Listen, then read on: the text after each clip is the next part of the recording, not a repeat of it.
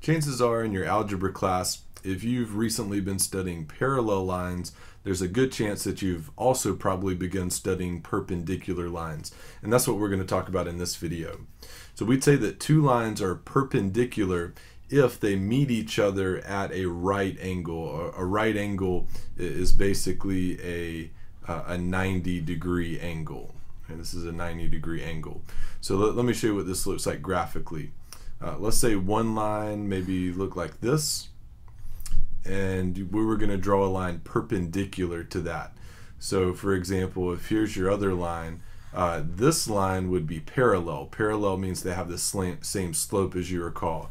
But perpendicular means not only do they cross like this line or this line or this line, but they actually cross in such a way that it makes a 90-degree angle exactly with the other line. So to me that looks like maybe somewhere right about here. And you'll notice right here where these guys cross, it's going to make a right angle. It's going to make a 90-degree angle. All right, so that's what perpendicular means.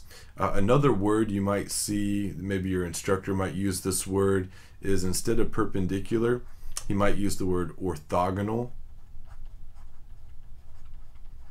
Orthogonal also means perpendicular, so he or she, your instructor, might say orthogonal instead of perpendicular. All right, now that's all well and good if we understand what perpendicular means, but given two equations of lines, how would you know if they're perpendicular to each other? Because we can't even really trust our eyes, because I don't know if I could tell the difference between like 89 versus like 90 or 91. So we also need like an algebraic way of telling whether two lines are perpendicular or orthogonal to one another. So here's how we know. This says the slopes of two perpendicular lines are negative reciprocals of each other. These are two important words. Commit these two words to memory. Negative reciprocals of each other. Let me explain what that means. Let me come back over here to these two lines. Let's say the blue line has a slope of, we'll call it M1, slope 1, slope of the first line. And the yellow line, let's say it has a slope of M2, M2. So what's the relationship between M1 and M2 to prove that these guys really do meet at a right angle? Well, it says the slopes are negative reciprocals of each other. Here's what that looks like. Your slope M1 will be equal to negative 1 over M2. Okay, now let me explain that for a minute.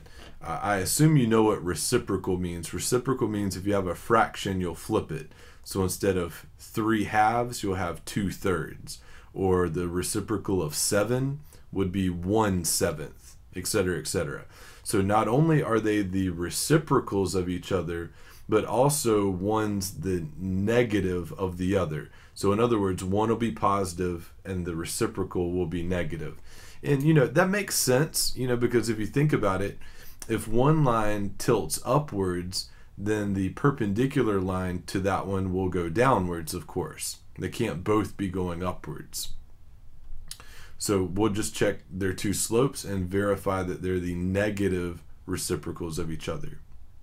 So let's try a couple examples. The first one's a pretty straightforward one. They're already in slope-intercept form, which is nice.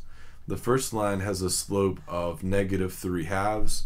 The second line has a slope of negative 2/3. Now, those are reciprocals of each other, 3/2 and 2/3, but what's the problem? They're not the negative reciprocals of each other. If one is negative, the other is not positive, or vice versa. They don't have differing signs. They're both negative, in fact. So these are these are not perpendicular with one another. Now typically though, they'll make it a little bit more challenging than that. They'll make you work a little bit. Usually you'll have to put it in slope-intercept form. So let's try this. We'll do this one in green and we'll do this one in blue. Okay, so the green equation, if we solve for y, we'd get y equals negative 2x plus 5 when we subtract 2x to the right hand side. And the blue line, if we solved for y, we'd get negative 2y equals negative x minus 8. Divide both sides by negative 2, we'd get y equals positive 1/2 x plus 4. Negative 8 divided by negative 2 is plus 4. So let me box this in, and let me box this one in.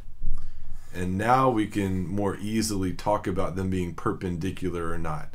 So what do we need to look at to tell if they're perpendicular? Just the slopes, just the negative 2 and just the positive 1/2. And I'll ask you, are those negative reciprocals of each other? Absolutely.